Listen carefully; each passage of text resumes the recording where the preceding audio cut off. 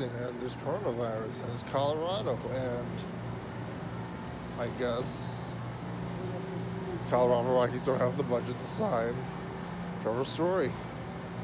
Signing $35 million for, and they're paying Aaron $35 million to go play for the Arizona Cardinals. And looking at the betting lines, they're not projecting that the Colorado Rockies would go far. I was going to go on with Charlie Blackmon. I guess Charlie Blackmon will be the captain because Trevor Story is on his way out.